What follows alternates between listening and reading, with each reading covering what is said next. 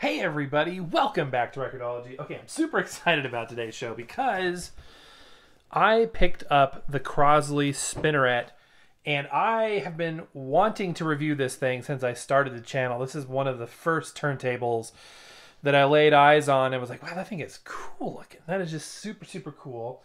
And in case you're wondering why it looks familiar, it is inspired by the 1972 Philips record player line that were very, very similar to this.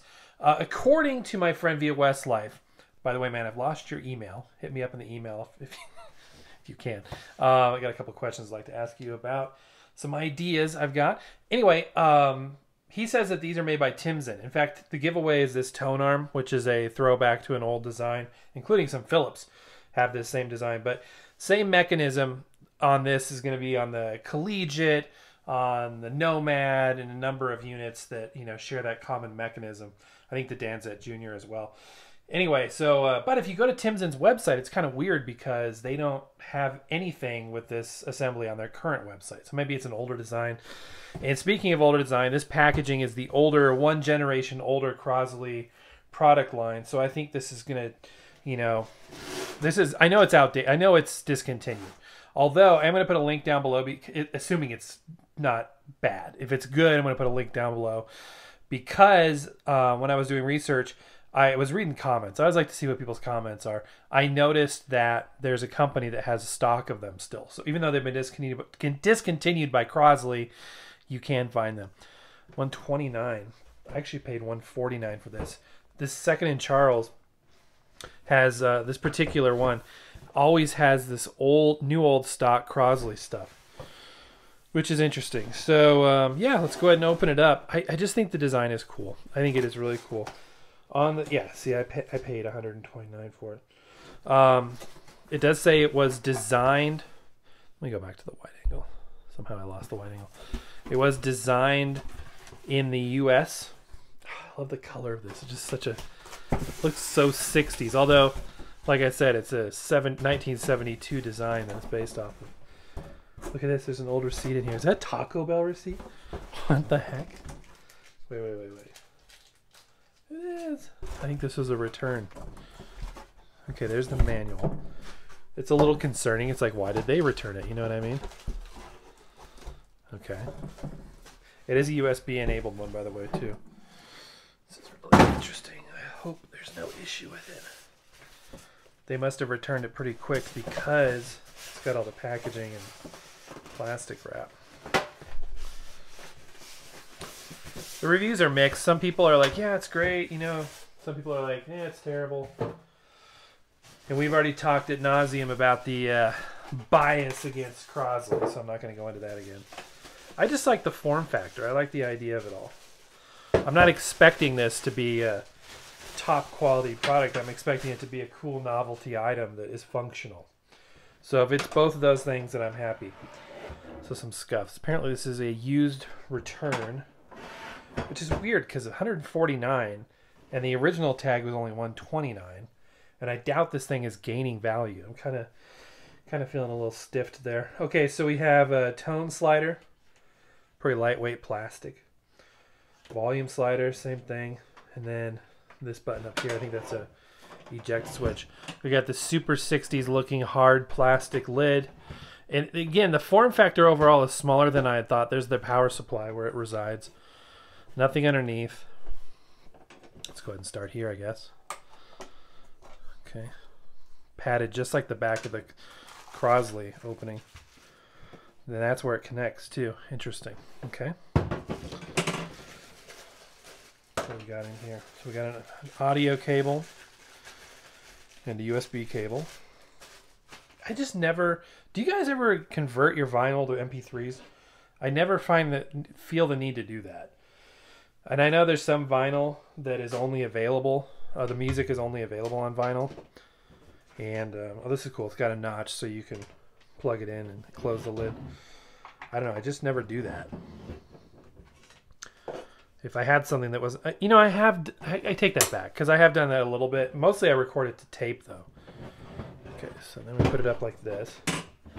And we open this latch and this should rotate down. Cool. That's awesome.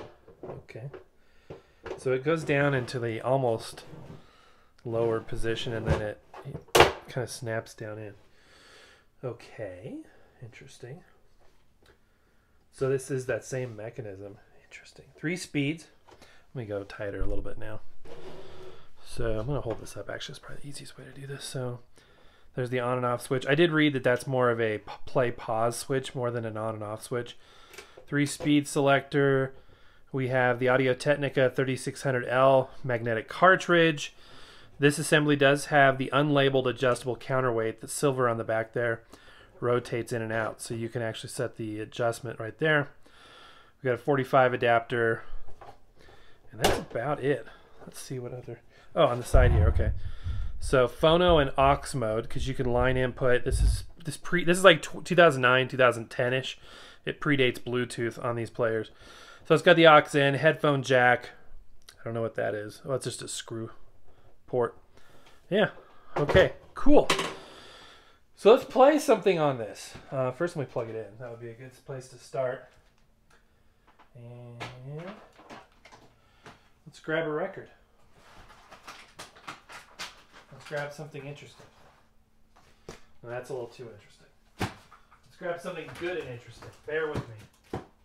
I think I would have planned a little bit better for this, right? Come on, something good, something cool, something interesting. Come on, come on, come on, come on. Come on, come on. I'm going to use this record. Terrible condition sleeve, but great music. This Project 3 release. Quadraphonic Enoch Light Brigade. We used this the other night, and I was pleasantly surprised to find out that it didn't have a content ID match, which means we were able to enjoy it, which is a good thing. So let's go ahead and place it right onto the platter. Thusly. I just like the look of this thing. I think it looks cool. And by the way, the color isn't coming across quite accurately. It looks like a kind of just a straight up blue on camera, but it's a little bit more tealish in person. Okay, so I'm putting this to on. That was backwards. Interesting. Got some hum. That's not, oh, the volume was cranked. That's why. We'll put the tone in the middle, and we'll work our way up from a lower volume. So without further ado, here, well, let's put the counterbalance in the lightest position possible. Okay, here we go. Nice. Actually sounds good. Turn it up a little bit. Good volume. That's 50%. I like this. Cool. That's, yeah, one of the things I did read was that the sound is actually pretty good, and that surprising. Didn't expect much, but it sounds good.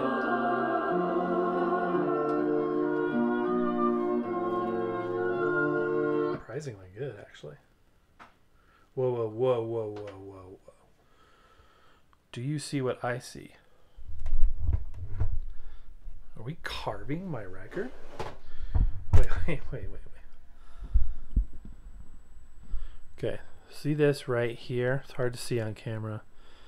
Those are the two places I draw my stylus. This is quite interesting. Let's scroll this back here.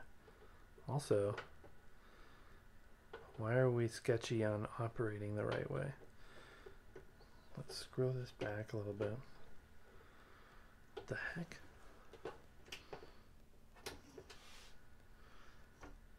It's scraping. Oh, that's my fault. It's scraping on the tape player. Good grief. That was touching over there. That was my own dumb fault. This whole thing is like spring-loaded. That's interesting. But that's not cool. So let us go ahead and replace the stylus. You never can trust a needle on a record player that you buy. So who knows, right? Who knows? So I am going to look and hopefully have one available in my little tool kit here. Go back to my wide angle, you can kind of see my stash a little bit here. Let's see. I should have kind of one of everything in here. Now watch, that's going to be the one I don't have. I do not like the idea of that thing carving up that record. That's not a good thing. We can't have that. That's really weird because this mechanism usually tracks nice and light. It could just be a bad stylus. Okay, let me think about this. I don't see the right one on hand. That is so bizarre. Tell you what I'm going to do. I'm going to try and clean this out real quick. And if it's still doing this, then we're going to have to replace it with something else. Okay, this is my little carbon fiber brush. Try to do this so you can see it here.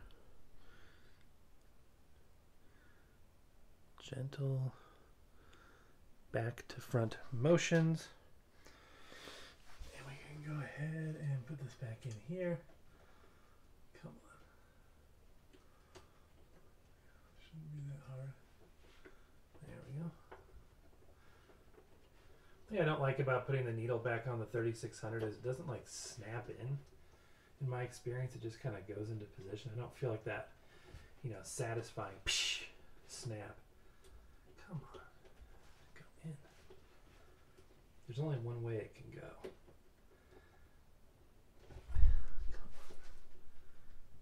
I don't want to have to return this thing because I've wanted this for a while. Good night. Okay, we got it there.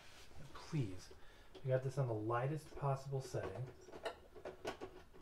Yeah, the lightest possible setting. There should be no reason why this would damage anything.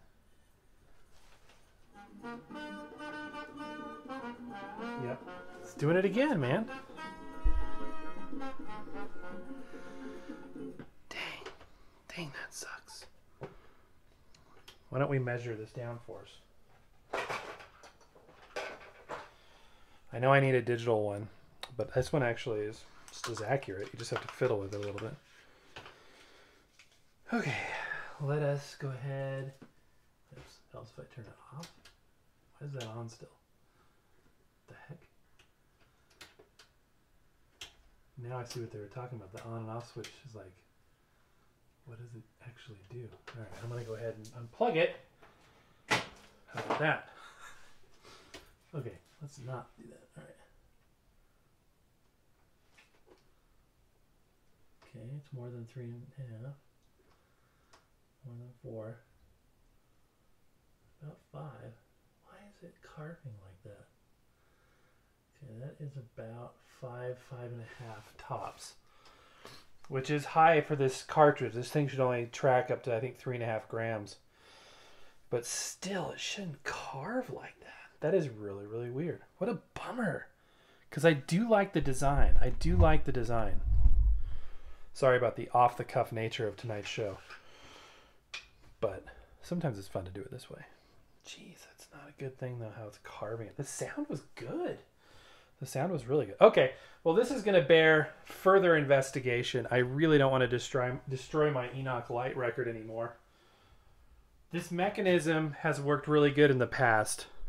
I'm going to have to figure out why this particular one isn't.